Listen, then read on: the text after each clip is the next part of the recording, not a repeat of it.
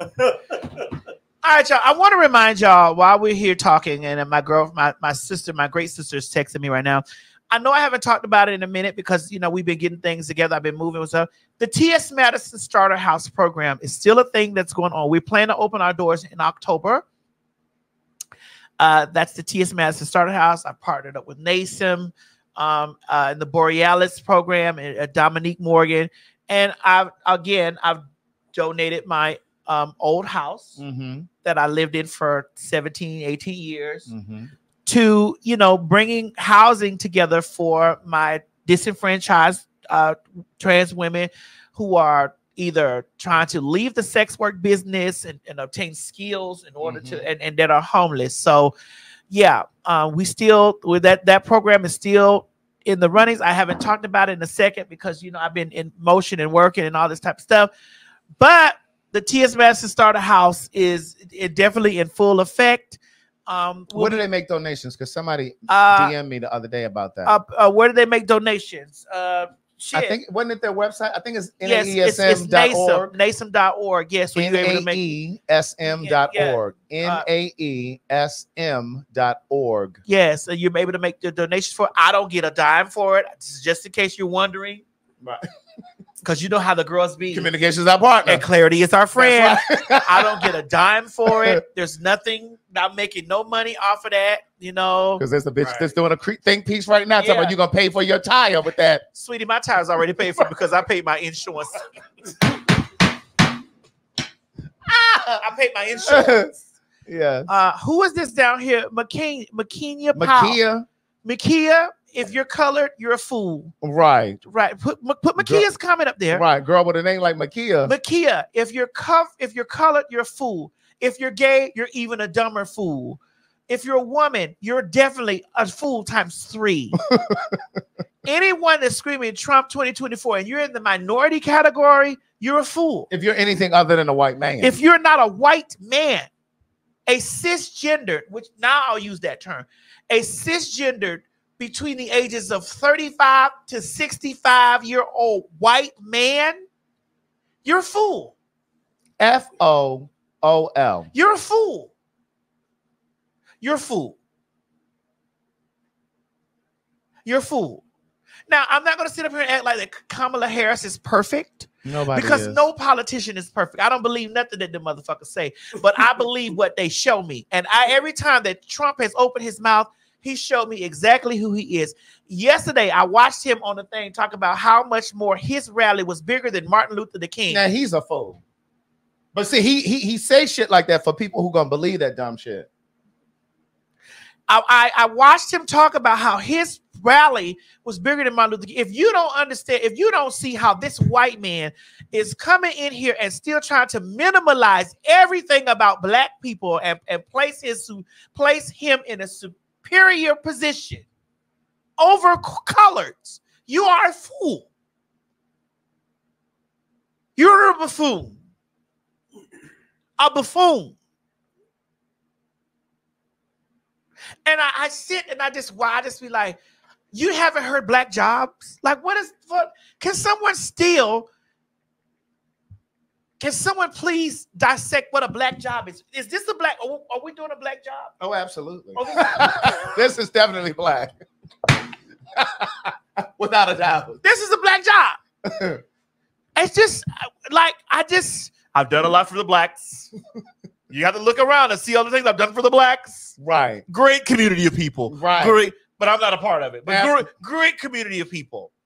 And I just sit there and I watch how people just be like, girl. But some audio footage was just leaked recently from Trump's sister. This is what she said. Hold on. Let me get it up here. Is it over here? Oh, yeah, it should be playing here. Oh, wow.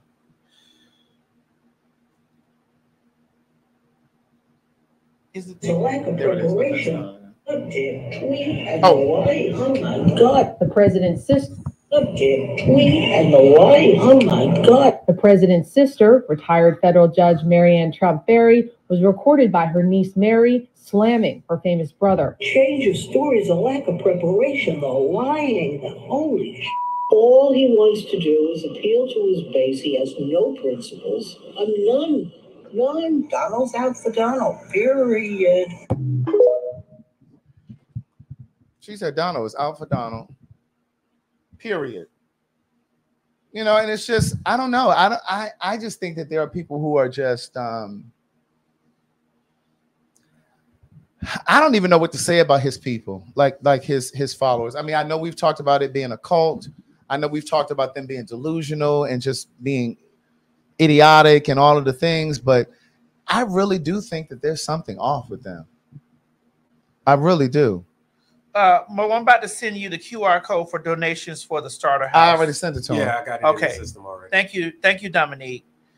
I got it in the system already. I want to know, for black people that are voting for Trump, what is he saying to you, or what area of your life it is that he's speaking to you? Is it because some of you are convicted felons, and you see that he, as a convicted felon, has the ability to maneuver through places of power? Could that be it? Is it because he let Kodak Black out of jail and a couple of other niggas that made you be like, he's for the niggas? Because there definitely couldn't be the stimulus, because that money that he definitely was not in favor of you receiving that money. He surely was not. What is it that about him that is speaking to you, that is telling you, I need to vote Trump 2024? Now, listen, if you vote in Trump 2024, when it happens, or if it happens. No, it's not happening. But go ahead. Well, if it happens and you vote Trump 2024 and the things go in a place because of your representative and the party in power, and then all of the things are stripped from you because you as a colored folk or whatever, I'd like to know what is going to be the thing after that. Right. How, because this person is standing right here in front of you. So I'd like to know, what is it that he's speaking to you? What area of your life? If you have faggot friends, gay relatives, dyke, lesbian, you know, people that are related to you, that are close to you, and you hear these people and you know that their policy is going forth and stripping this small group of people rights away just for existing and living. And you as a person of color don't think that you're on the top of that list, but you're not being spoken about because you're really the bigger picture. Because the moment that they start going in, they start hitting. You better know it. Minority groups, marginalized groups, know that the biggest group that they're not talking about is where they're going to sweep first. Well, second, because they're going to hit us the way they're going to hit us. So I'm trying to understand, what is it? What area is he or his policies or any of the people? What are they speaking to you on? Someone said it best in the comments. He hasn't talked policy, but that's what I'm saying. I don't understand what it is that people are drawn to. Now, on the other hand, I think Tim Walz is a great VP pick. I didn't know a lot about him until Kamala Harris chose him. And then I started looking him up. And before I go into some of the things that he's done, his name is Walz, okay? It is not Waltz. Like Walls, like in here. Right. And in here. It's pronounced like Walls. It's Walz, okay? Don't be on here talking about Waltz. Because, you know, black folks love to add T's and S's to shit. Walmarts, Kroger's, Aldi's. I know. Black folks, no, they don't change a syllable. Add a syllable, a consonant. Years in one. Okay. But Tim Walz, he signed in Minnesota, his home state of Minnesota, that children would get free lunch. And see, I think he has a sensibility about him, because not only was he a veteran, because you know the shit that's going on in this country for veterans is just trash. So maybe he'll have some sort of insight through the lens, through the eyes of a veteran. You know what I mean? And make some sort of provision so that things are better for veterans in this country. He was a former teacher. So maybe like this bullshit that they're trying to do, where they're trying to have teachers carry guns, he can be instrumental in pushing back on that, because he actually worked in the school system. And like I said, he signed into law over in Minnesota for school kids to have free lunch. But not only do they get free lunch, poor people get to go to college for free in Minnesota. Like if he can bring some of that shit to the federal level and, you know, across the country, also because it's in Minnesota, you know, Paisley Park, Prince's home. He signed into, he named a highway or something after Prince or some shit. But then also he named July 20th. And then July 15th is Jackie Washington Bitch, Day. it ain't no other day but Jackie Washington Day. But come on, what he did on the July 20th is Beyonce's day. Yes. You just said it was no other day. But Jackie Washington Day supersedes Beyonce. I love Beyonce. Right. But Jackie Washington Day supersedes. Right. So he's done a lot. Like and then he also he did some sort of a coalition with the Straight Gay Alliance in his home state as well. So he's always been inclusive is the bottom line. So I think he's a great pick. Again, I ask the question. Are a lot of you not elderly or have elderly parents or related to somebody that Trump is not the pick for that because he gonna cut away? How y'all gonna pay for y'all mama shit? Girl, a big mama stuff. Child, folk getting $20 a month for food stamps. How y'all gonna do that? How y'all gonna handle that? Because I know every time I go to use my mama's food. What is he saying that you're not listening? What is he saying that you're not listening to? Right. Not that you're listening to. What is he saying that you're not hearing? Because I'm hearing all this shit. Every time that there's a question asked about, because he always talk about we were the greatest economy. Mm-hmm. We have the great, when I was in office, we had the great. Sweetie, you piggybacked off of everything that Obama left you. Right. A lot of y'all, and someone I know in particular, have been posting about Obama's need to return. Trump piggybacked off of everything that the Obamas left for him and then tanked it. And then tanked it. So what is he saying that you're not listening to?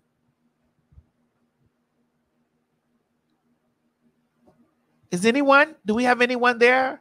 Hold on, I saw somebody. I was trying to put these comments. Okay, I didn't read it, but somebody said that he loves Trump because he's old. Trump makes him feel comfortable in this new world. Oh, Trump makes him feel comfortable in this new world. Wait a minute, made me what? What? Made me the first woman in the history of my union to be an engineer. He loved Trump because he's old. Well, are you a Trump supporter, Miss T? I'm so confused. No, she's not saying she's a Trump supporter. No, I know. She said her boss, but I'm asking. Are you a Trump supporter also?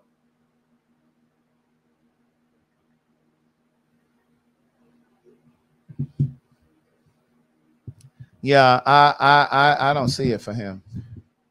But what are they not hearing, Craig? What are they not hearing? But now, you know, I love TikTok. Now, this white lady she said some stuff that was really, really powerful. Now, she was a Trumper. She said some very important things, and I want y'all to hear it. You see it, Mom? Or you want me to hit it? Sorry, yeah, I was trying to get that comment off. I can hit it. Okay, go ahead. Last week I made a video about how I voted for Trump in 2016, and his presidency was the start of my worldview and belief system really unraveling because it started to expose a lot of things to me that I didn't see before. Growing up in the white evangelical church, there's so much racism, but you don't see it when you're in it. And they do a really good job of covering it up. And when I say you don't see it when you're in it, I'm talking about as a white person, because Black people, Hispanic, any person who is not white, I'm sure it was very obvious to them and they knew and they were trying to tell us. So I was already starting to see it. And then when George Floyd was murdered in 2020, that's when it just blew the lid right off it for me. Seeing how people that I once really respected and would pay money to go hear them speak, which now feels so crazy. Why are you paying money to hear a pastor preach? Whatever. The way they would not even acknowledge that this man was wrongfully murdered, and they found ways to actually justify it, or they found ways just to not speak out about it whatsoever, really messed with my head. And then it made me do a deep dive on all the experiences that I had growing up. And as someone that was raised in that Christian conservative bubble, one of the talking points that they use is they use how the Democratic Party uses Black people by manipulating them and brainwashing them into voting for them. Now, what that communicates is that Black people can't think for themselves. It communicates that Black people are incapable of critical thinking. Basically, it's a way for white people to stay in power and to belittle Black people's ability to think for themselves. It's a way to keep white people from actually listening and believing Black people, and it keeps them in a place of superiority. And remember, a lot of this, it feels unconscious when you're in it. I don't think I would have ever consciously said, like, yeah, I have racist belief systems. And it's really hard to unsee it once you see it.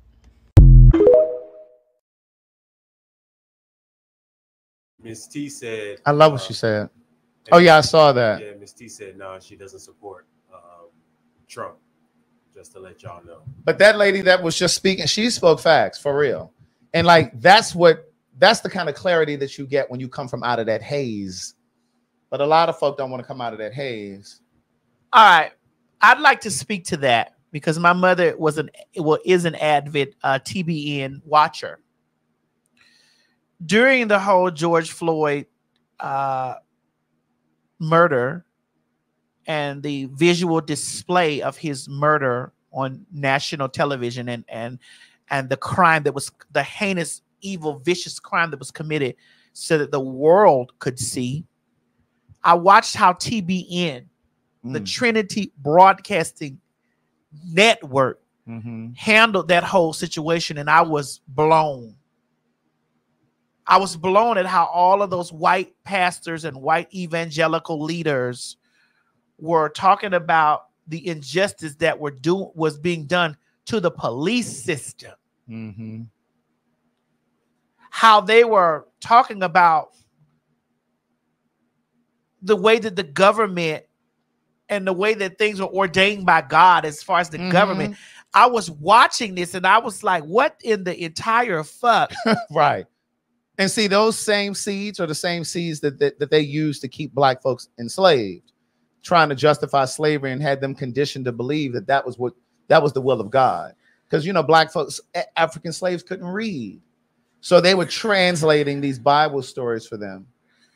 And just the way that those Black evangelists be talking about, Trump said that he ain't no fucking Christian. Y'all so ready for Jesus to come back, bitch, that y'all thinking that these people are no, Mo, don't lean over. No. They so ready for Jesus. They so ready for Jesus to come back that they want to usher in the doomsday. Thinking that that's what I be thinking it be. Right. Jesus on his way. He on his way. And all this is a part of the prophecy. And it's just like it's crazy. And but keeping intact in line with what you said, here we go. I can't vote for a party that is for all kind of sexual perversions. I can't do it. I can't vote for a party that's going to accept transgenders going into women's restrooms. I can't do it. I can't do it. I can't go with a party that wants to cut little girls' breasts off to make them boys. I can't go with a party that says you can be a boy today and a girl tomorrow. I can't do it. I can't do it.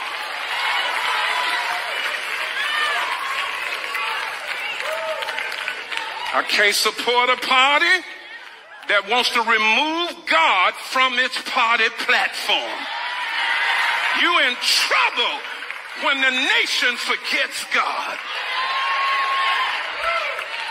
I can't follow a party that wants to sexualize our children in school, put drag queens in front of them, reading them little children's stories. I can't do it. I can't support a party that wants to take the rights of parents away. In California right now, parents are being arrested because they won't go along with the sexualization of their children. But there are many parents that are compromising. Y'all got to make a decision. It's either God or the devil.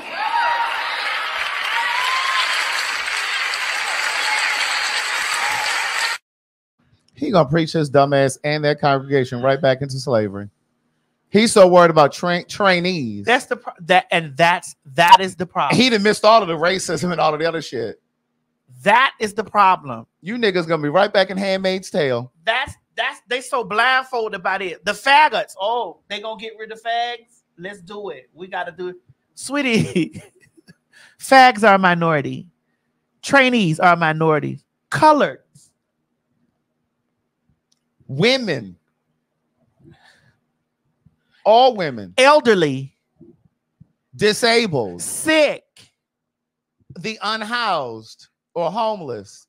Are all minorities. And these are all a part of the policies. They're trying to criminalize all the things on that list. And you worried about the fags?